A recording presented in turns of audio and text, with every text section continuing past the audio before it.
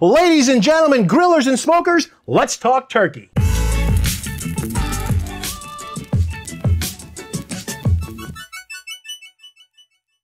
Welcome back to another week of the FOGO Life. I'm your host, Captain Ron. So this week, it's that time of year again, so we're gonna talk turkey. Now, we've done a couple videos on how to make the perfect turkey in the big green egg. We've done them regular, we've done them spatchcock, but you've ever seen this? It's a frog turkey. You've probably seen frog chicken. This is frog turkey.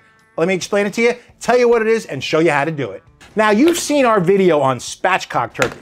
Spatchcocking is where you cut the backbone out of it, you lay the turkey flat, and you cook it like that. Makes for really even cooking, comes out beautiful. But a lot of people believe that that backbone adds a lot of flavor to the turkey. So spatchcocking gets rid of the backbone, maybe gets rid of some of the flavor. Well, my buddy Al Fragoni came up with a way called the frog chicken, actually, but we're gonna do it on frog turkey. They call it that because when it's done, it comes out looking like a frog. It's really cool. So I'm gonna show you how to do it. I'm gonna show you how to prepare it. I'm gonna show you how to cut it. We're gonna lay it flat, sort of like spatchcocking. No backbone removal though. So let's get started.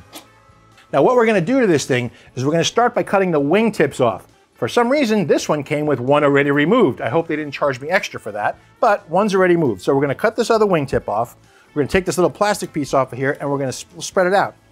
Now the next part is we're gonna cut down between the leg and thigh and the breasts. We're gonna cut it right just like that, and we're gonna show it how we're gonna lay it flat. Once we do that, we're gonna cut underneath the rib cage. Might even have to go through a couple little bones, but once we do that, we're gonna open it up, lay it flat, and press it down.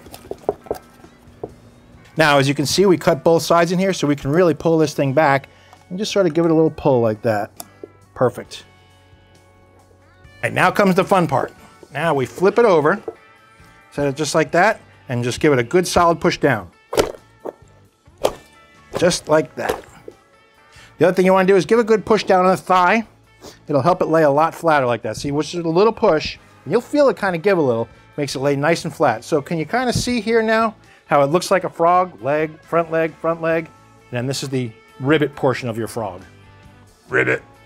And that's pretty cool, right? It looks cool. Something different. I know it's going to look weird on your Thanksgiving table, but boy, it will sure look good and taste even better. So next up is to season it. Now there's a couple different things you can do. Some people rub butter over it, some people do oil. I like to use this. It's duck fat spray. It gives it a real nice crispiness. It doesn't add a ton of different flavor to it, but it works really, really well when you're cooking something like this up. It's gonna help crisp that skin. Remember, this is a small bird, it's not gonna cook forever. We're gonna cook at a little higher temperature. We want that skin to crisp. Nobody likes rubbery skin when you bite into it. Nobody wants rubbery skin. So spray your turkey with duck fat spray. Now, you can use whatever you want to season it. I'm gonna do this one a little different. We carry this, it's called chimichurri. It's made by Al Fragoni also. Since he developed this frog method, we're gonna use his chimichurri. It's an awesome seasoning. You can also make chimichurri out of it. You just mix some red wine vinegar and oil, phenomenal. So it's a really good thing. But I also like to use it, we're gonna sprinkle it all over our bird because it's delicious and it looks good too. So let's season her up. All right, it's all seasoned right? No. What we're gonna do is we're gonna show you how to season under the skin as well for extra flavor. So what you do is you kind of lift up this flap of skin here, and the meat where it meets the skin, you just kind of gently kind of work your fingers in there. There we go. You can feel it when it gives. It's like there's a membrane there. It's gonna give. And then just slowly work your fingers up underneath here. Just move it back and forth slowly. You don't want to tear the skin, but you want to just create a pocket. I got my fingers all the way up to the knuckle in here, so I can put seasoning all up in there. So all I do then, I just put it right up in there. And just like we did it to the breast, you can do the same thing to the thighs and the drum. Again, you just stick your finger in here and just work your way slowly. Now this skin already has a rip in it. I didn't do that, so the skin already had a rip on it, but you want to try not to rip the skin. That's the whole idea here, okay? So now we got this beautiful pocket that I can put all of this seasoning down into. So beautiful, I almost don't even want to cook it. But the good news is that our bird is now all the way seasoned.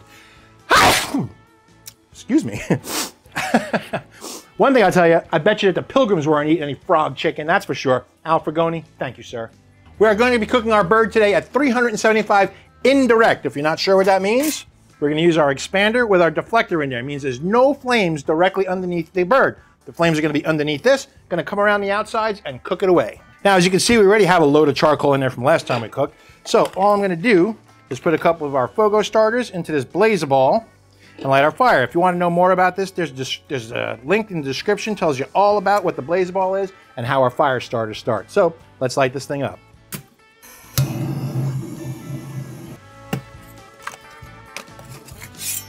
All right, and we put our diffuser or our convector back in. If you notice, there's 3 tabs. I'm putting one that's right in line with the thermometer, right in front of the egg. So we put it in there. Let's let her heat up. All right, she's looking good.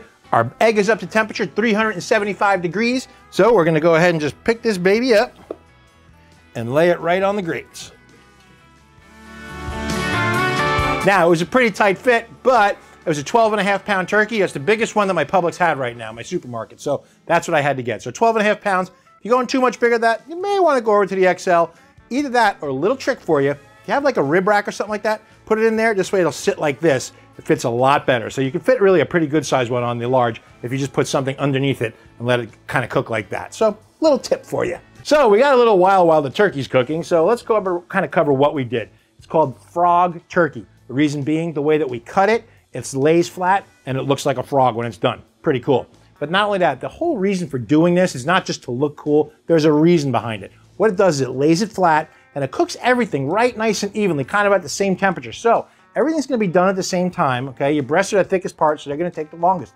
And what happens is that the dark meat's gonna be done at about 185, the breast's gonna be done about 165, all right about the same time because of the way that we cut that turkey open. So it's a great way to do it. It's easy. It's faster than cooking the turkey whole standing up like that because the heat is really getting to it every which direction. So it's a great way to do it. Try frog turkey and let me know what you think of it. Ribbit. So if you forget a step and realize, hey, how are we going to keep track of the temperatures of that turkey? We already put it on the grill. Oh yeah, that's right. Let's go ahead and put the meter in there so we know what temperature our turkey is at. Good news, everybody. The meter says that the turkey is done. It's at 161 degrees. Now, turkey is done at 165, right? Why are we pulling it off at 161? Well, let me tell you why. Because it's going to continue to cook after we take it off.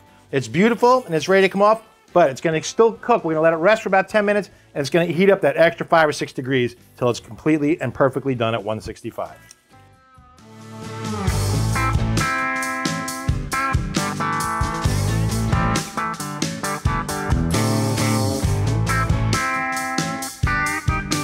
Frog turkey. It's so riveting exciting, I can't stand it. So anyway, so it's really cooked beautifully. The skin, I don't know if you can hear that, because it's a nice crisp to it. It's a beautiful thing, just what we wanted, just what we were looking for. Crispy skin, cooked through and through. So now we let this rest about 15 minutes or so. So let's see if we should be able to just pull this off. Oh yeah, look at that.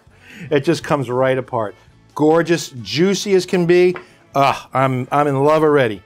Let's do the other one. Now, we're going to separate the breast from the rest of it, so we just kind of grab it and break it off just like that.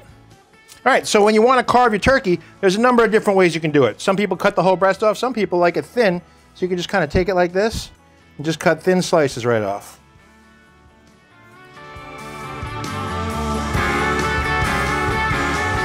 The other way to do it is you can cut the breast right off it. So you find your backbone, and you go to the other side of the backbone, and just kind of cut down. Then as you get to the bottom, just angle your knife like that, and you angle it along the bottom here.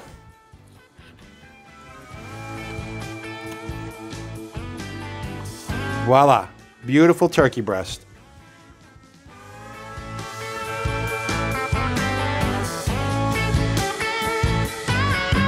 Ladies and gentlemen, if you're not cooking your turkey over fire, are you even really cooking a turkey? I don't think the Pilgrims had an oven to put theirs in. They cooked it over fire, so that's what we did. In any case, listen, this was absolutely phenomenal. The turkey turned out so moist. I want to show you something too here, okay? Grab this piece and I pull back the skin, and look at all that seasoning that's underneath there, right on the meat itself. So that's a good testament to why you want to put some seasoning up under the skin like we did before. It just adds more flavor. As it cooks, it seeps down into the meat. It's so delicious. Now, there's only one thing left to do on this cook, okay?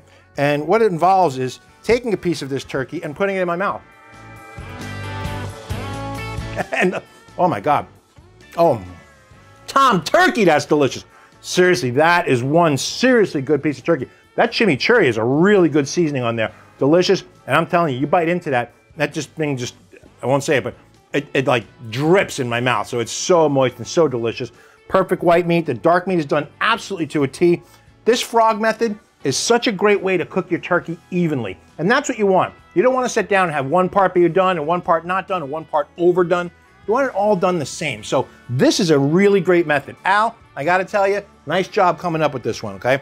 So listen, if you saw any of our products that I used in this video and you're interested in learning about them, there is literally tags to everything down in the description below. Just hit the link, check it out, buy it if you want, whatever you want. But all of these products I used are all available down there.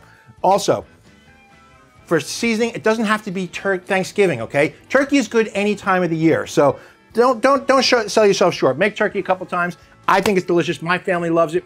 I want you to remember to subscribe to our channel, okay? If you like what you saw here, subscribe. Give us a thumbs up. Give us a like. And most of all, leave us a comment. Tell me your favorite way to cook a turkey. I want to know. How are you cooking yours this Thanksgiving? Anyway, that's all I have. I'm Captain Ron. I want you to remember to get out and grill, and I'll see you the next time on the FOGO Life.